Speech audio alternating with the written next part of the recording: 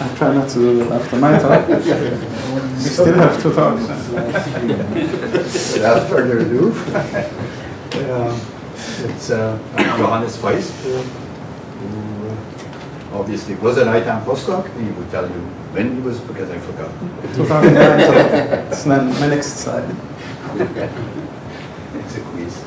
Okay, go ahead. Yeah, so thanks, and I want to thank, of course, also Hossein for organizing this great event. It's always great to be back here, and I also wanted to show a few photos from when we were here in 2009 to 2012, exactly as Hossein was mentioning. And I mean, I want to echo what a lot of people have already said, what a great scientific environment really ITAMP is, and kind of how great it is to see such a breadth of physics. And in addition to that, I also wanted to highlight kind of that coming to Boston and being able to go to see the Celtics is great. Being able to go to a baseball game and realizing that it's really boring is great. This was actually Seth's look after they were warming up for like 15 minutes, and then I asked him, when are they going to start playing? And he told me they started playing 15 minutes ago. So, yeah, it's not for me. I got a coffee cup as a goodbye gift. I was a bit disappointed because I didn't drink coffee, but ITAMP actually proved to be very wise, because now that I'm in Madrid and I have 3 kids, I drink a lot of coffee, and this is actually one of my favorite cups. I got to see the Austrian president, that in Austria I never got to do. I got to see the local wildlife. Actually, this morning I saw turkeys, yes, which was interesting as well. So yeah, it's really a great place. The last Thanksgiving. Yeah, it seemed they were running away. And so yeah, today I'm going to talk about kind of a topic that we have been working on in Madrid with several collaborators for a few years already, where the basic idea is that in traditional nanophotonics, kind of the idea is that you tailor materials to control what you can do with light. You send it, you control, you concentrate it, and so on. But there's this kind of new idea, a new twist, that if we can use the light, and specifically in some sense the vacuum field, to actually modify material properties. And the basic idea behind that is that we want to use cavities to modify the electromagnetic environment, so in some sense the vacuum fluctuations, which gives you effects such as strong coupling, polariton formation, and seeing if we can use that to modify materials. And this kind of ideas have led to some new fields of research, a field of research combining kind of ideas from nanophotonics, quantum optics, condensed matter physics, chemistry. And exactly for doing this, I have to say that a lot of the things I learned at ITAMP have been really, really useful. And to give a quick introduction, when we talk about these different light-matter coupling regimes, if we take the simplest model, so I guess for a lot of you this will be boring, but in any case, if we take a 2-level system inside a cavity, which would correspond to the Jaynes-Cummings model, we have the light-matter coupling that essentially is the dipole operator coupling to the 1-photon operator. That's what determines the field, the coupling strength, and that is proportional to the inverse mode volume, which is why you then want to make very small cavities. And if I do this, I have kind of different regimes. The first one is just a weak coupling regime, where you modify the radiative decay per cell effect, essentially. And if you manage to increase the coupling strength more, you enter this strong coupling regime, where you get Rabi splitting, you get polaritons, the lower polariton, upper polariton. And the eigenstates are then exactly called these polaritons, hybrid light matter states. And in fact, you can also go, and if the coupling is even stronger, you start to see modifications of the ground state as well. This is usually called ultra-strong coupling, where basically when the coupling strength G becomes comparable in some sense to the excitation energy. Usually the limit people use is like 10% or so. And an interesting aspect of this, or an important aspect of this, is that this is not actually a resonant effect, because what shows up kind of to lowest order in perturbation theory is the sum of the energies of the 2 systems and not the difference. So actually, I will come back to this. That means that really single or few mode approximations are not very useful here, or not very appropriate, let's say. Okay, so kind of based on these ideas, there's kind of 2 distinct flavors of what I can try to do with cavities. One is exactly to modify excited state properties, where there's actually a lot of experiments to do strong coupling and get polaritons. And then I can use the fact that these polaritons are exactly hybrid light-matter quasi-particles. So they interact, but they're also bosonic, and they have very long kind of coherence length and so on. And this leads me to nice effects such as exciton-polariton condensation, long-range transport. There's examples where people have modified photochemistry, etc. And then there's also the idea to modify, in some sense, low-energy properties, where there's up to now, I would say, mostly theory work, such as kind of trying to modify superconductivity, ferromagnetism, things like that. And as I said there, you don't really need resonance. And this is basically the same effect as ultra-strong coupling. And in a different context, if you want, this is also really closely related to Casimir dispersion forces or Casimir Polder forces. And one of the things that motivates us in Madrid, like the people I collaborate with, a lot of them come from plasmonics. And plasmonics, which are basically metal nanoparticles, have the nice property that they provide really, really strong field confinement, where the effective mode volume can be many orders of magnitude below the wavelength, because it's actually basically electron oscillations and not photons that you couple to. But we call them plasmons, and we treat them as if they were photons, because it's kind of still mostly bosonic. And this allows you to reach really, even at room temperature, fewer, even single emitter strong coupling regimes, and also allows you to hugely enhance some types of nonlinear optical effects, such as, and you get to this regime of molecular optomechanics, or nonlinear frequency upconversion, where the idea is that I can use kind of this type of setup to kind of effectively detect infrared light, where there's not many efficient detectors, by upconverting it through this plasmonically enhanced nonlinearity to laser, to optical frequencies, let's say.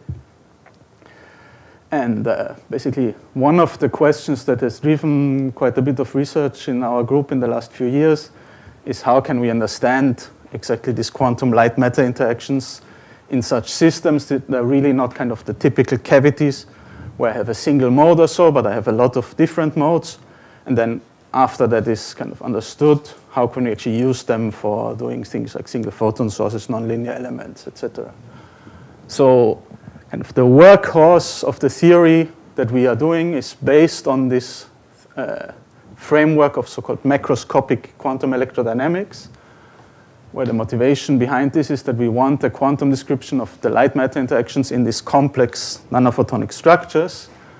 But kind of when we do this, the first thing we have to think about is really what do we mean with light and matter. As I was already mentioning before, like in traditional quantum optics, where I have a cavity with mirrors, it's kind of clear. I have a confined light field bouncing around, but it's basically really a free electromagnetic field. The mirrors just give me boundary conditions. And then, of course, I do have losses, but in some sense, a small perturbation. But this is not the regime we care about. The regime we care about, we have kind of these nanometer scale nanoparticles with lots of electrons moving around. I have a small nanogap of maybe a 1 or 2 nanometer size. I actually, according to some experiments at least, you even see kind of sub-nanometer effects, what they call pico-cavities, of just a single atom sitting in a different position can change the response. And what that means is that now what I call the cavity mode is really already itself a mixed light-matter excitation, for example, a surface plasmon polariton, which is the better name than just surface plasmon. And I have usually, especially in these metallic systems, very large losses, and have to really take them into account in the description. So how can I quantize this? How can I get something like a quantum or cavity QED Hamiltonian? So the basic idea behind microscopic QED is basically to say I take my whole system and I separate it into the part that I'm going to want to treat like a quantum emitter, basically a collection of charged particles where I can then do quantum chemistry or something like that, and the part that I call the cavity, which is in some sense any arbitrary material structure that I just assume that I'm interested in the linear response, so I can describe it through Maxwell's equations, but macroscopic Maxwell's equations. So under the approximation of local response, which is not actually necessary, but makes things easier, this is basically described by local permittivity, that is frequency dependence, and if I have magnetic response, possibly also permeability. And then the whole idea is to say, if I want to quantize this, since I'm only interested in the linear response, what I basically have, or what I want to look for, is a system of coupled harmonic oscillators that reproduce the macroscopic Maxwell equations. That's not trivial, but it turns out it's possible. And it's possible in a formal way where I can show basically that what I end up with is Maxwell's equations and the solution is the Green's function. So I can formally express the solution through the Green's function for any arbitrary structure. I don't have to fix from the beginning what structure I'm talking about. And then I can use this to quantize the system, and I get the description in terms of this so-called quantized medium-assisted electromagnetic field, which is in the end just a collection of bosonic modes, harmonic oscillators. This was developed by many people, not including us, over kind of since the, I would say, 90s. Okay, and for any general system, as I mentioned, I get the final result that is always the same. I have a huge collection of harmonic oscillators that are independent bosonic modes. But as you see, I have one mode at every point in space and at every frequency. So it's really a 4D continuum. And in addition, I have polarization, 3 polarization directions, basically X, Y, Z dipoles. And this is just for electric. If I have magnetic, I have the same again. Well, that's the P actually, so that can stand for electric or magnetic. And then the electric field. So this is just the Hamiltonian. It's a collection of oscillators. And the electric field is exactly given by essentially the electromagnetic Green's function, so the one of classical macroscopic Maxwell's equations, from the point of the source oscillator to the point where I want to measure the electric field. So as I say, this is a 4D continuum. It's a formal solution, but it maybe doesn't look very useful from the beginning because how can I work with this? But I see a nice thing. All the system information is really encoded just in this dyadic Green's function, which in some sense is not that surprising because it's a linear system, and that's what describes the response of a linear system, right? But how can we use this? Well, that's actually kind of, as I mentioned, in these 2 distinct flavors, I would say there's 2 ways of doing it. If I look at these ground state properties, it turns out that basically all I want to do, all these low energy properties, where I assume that the energy of the dynamics I'm interested in is lower than any of the electromagnetic modes I care about, all I want to do is basically integrate out these modes and get the effective Hamiltonian that I get from them. And this is kind of a few steps of derivations and lots of integrals and so on. And in the end, we showed recently that under these approximations, you can actually rewrite kind of any general Hamiltonian with low energy excitations described by a set of dipole operators. You can rewrite it through an effective interaction that is actually just the electrostatic interaction described by this complex, by the electromagnetic environment, by the cavity. So this is, how to say, there's a lot of papers in the literature that do this with a single mode. You get completely wrong results if you do that. You get kind of, let's say I have a single electromagnetic mode, my cavity mode, and that modifies my materials. If I do that, I get kind of long range interactions and so on that sound very nice. But if I say, no, I take all the modes, which is essentially what we do here, what you realize is, no, what you get is actually just electrostatic interactions between dipoles, which, of course, with material you can modify them, but it's still just electrostatics. So kind of the conclusion here is that single mode models can really give very misleading or very wrong results even. Doesn't mean you cannot use this for anything. For example, we then use this in a model where we assume that we have ferromagnetic nanoparticles with large spins that couple to infrared active phonon modes, so that you get effectively spin-phonon-photon interactions mediating spin-spin interactions between these nanoparticles. And it turns out that in this case, you get an effective biquadratic spin-spin interaction, where again, this is just determined by the electrostatic response of the system. And this biquadratic spin-spin interaction actually mediates kind of an unconventional type of magnetism that promotes ordering without actually preferring ferromagnetic or antiferromagnetic configurations. And it turns out that if you look at this system, you actually find a first-order phase transition instead of the conventional second-order phase transition as you lower the temperature below the critical temperature. Okay, so now I want to go back to kind of the part that we have worked on quite a lot more, actually, which is the excited state properties, where we assume that the cavity modes are more or less resonant with the excitations, and then I can get polaritons and so on. And there, the problem is that this four-dimensional continuum is really not useful directly, because I want to work with something that looks like cavity QED. And the way to get something that looks like traditional quantum optics with a few discrete modes, and the losses described as Lindblad terms, if you want, from kind of what we have now in some sense, which is closer to a traditional nanophotonics approach, where I have a continuum of modes, and I have a Green's function that determines everything, is by going through the concept of resonances, or in some sense using the theory of open quantum systems. And what do I mean with this? Well, we can take our 4D continuum. If now I think about a single emitter, I can actually rewrite this in such a way that everything is determined by a single continuum, because at every frequency I can kind of choose this so-called bright mode that the emitter couples to, and in the end it turns out that the only quantity that I actually notice as the emitter from the whole electromagnetic field is this so-called spectral density, which is directly related to the local density of states of the electromagnetic field, or the Purcell factor, which is just the spectral density divided by the free space one. And if you've done a bit of open quantum system theory, I'm sure you also know that this is basically the central quantity in open quantum systems. And it turns out that in this case, it fully characterizes the cavity, meaning that any two linear systems with the same spectral density are indistinguishable for the emitter.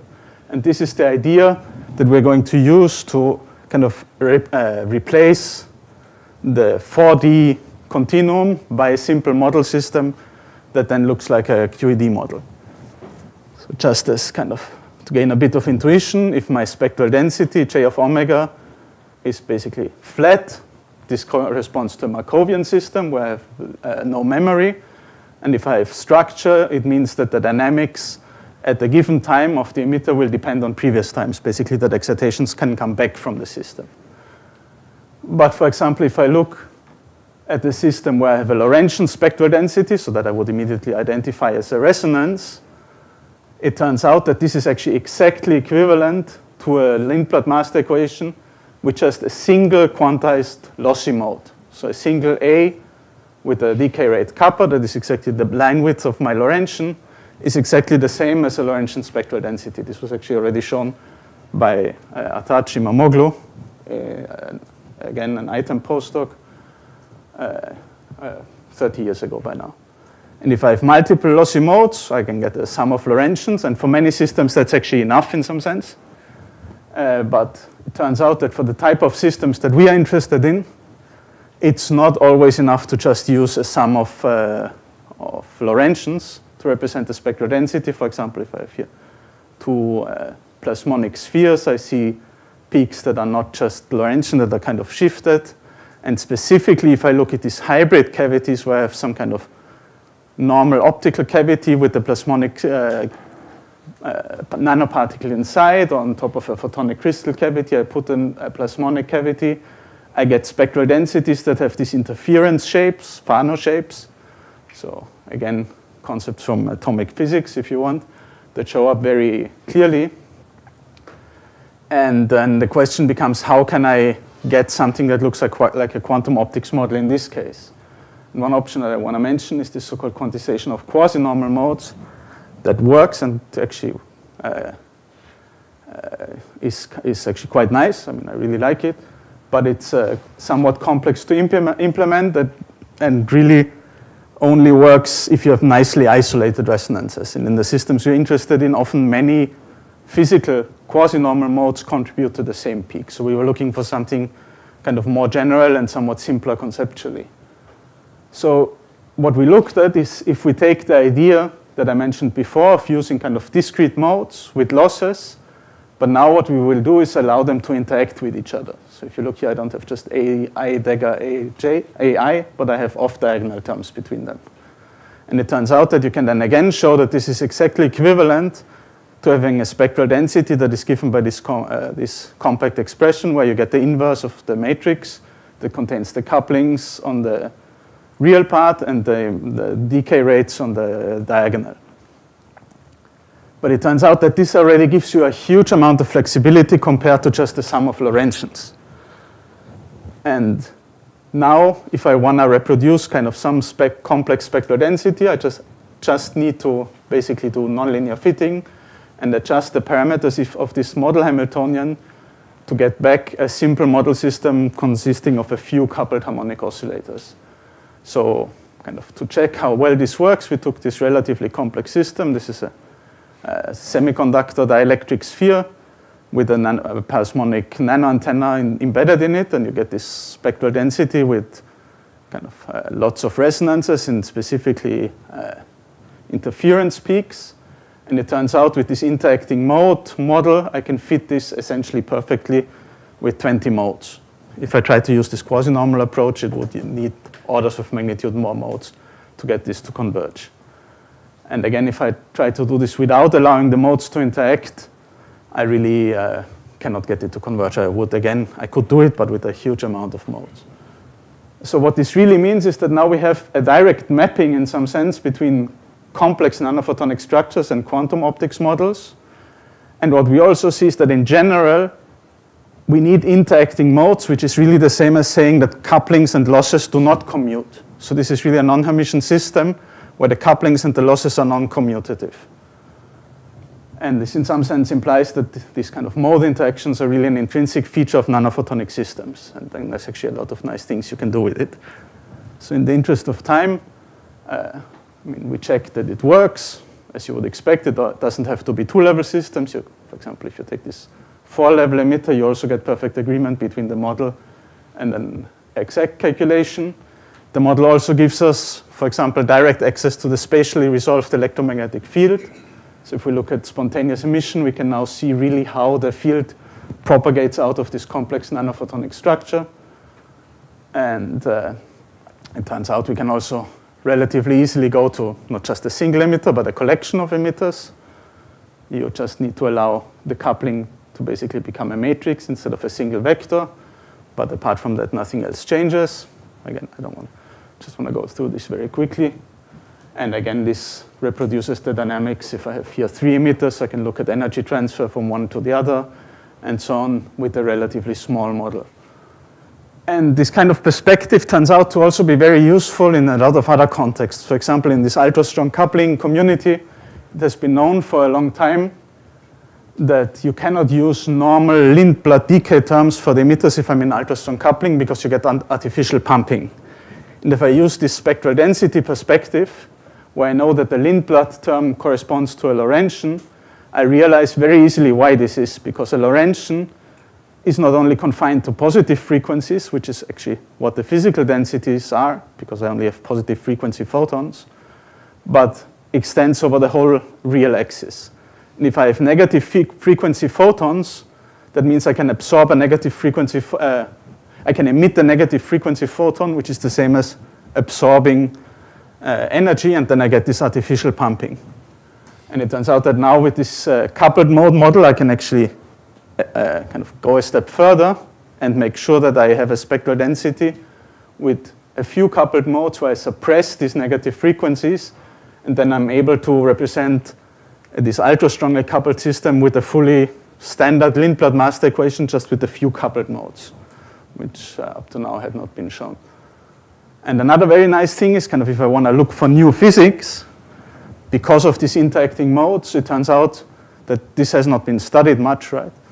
And for example, one effect that we found is that if I take a system, which is, again, one of these hybrid cavities, a cavity mode coupled to a plasmonic mode, I can find what we called a non-Hermitian photon blockade, which is basically a photon blockade where I get single photon emission, not because I get energy detuning. So usually, if I want a single photon emission, what I want to do is that I prevent a second photon to be absorbed under driving by not having any state resonant. And what I get here in this setup is actually that my second excitation subspace becomes much broader in energy than the first one because exactly of this non-Hermitian character of the couplings. And with that, I already want to finish and thank all my team members and collaborators. And thank you for your attention.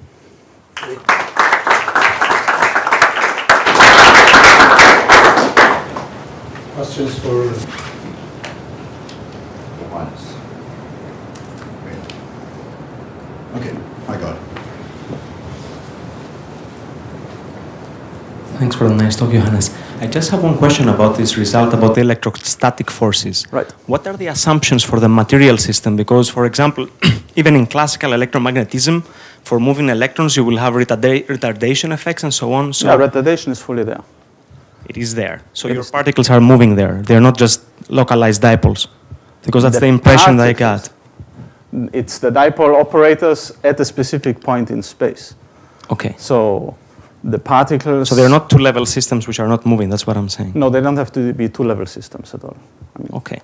They are just described by a dipole. And in fact, I mean, here I wrote it with localized dipoles. We already showed that you don't have to use the dipole approximation even.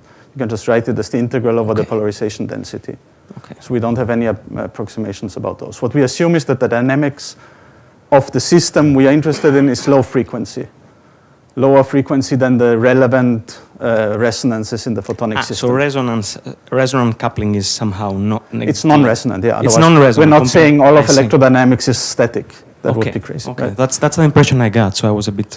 No. But this is the approximation that is used in a lot of the papers in exactly looking at this. Yeah. That at some point you say, my excitations in the low frequency subspace are much lower energy than the photonic ones. Okay, I get it now.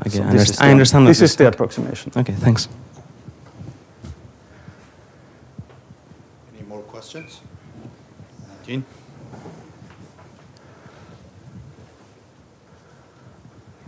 So this decomposition into normal modes, is that in some sense unique? The quasi-normal modes? Yeah.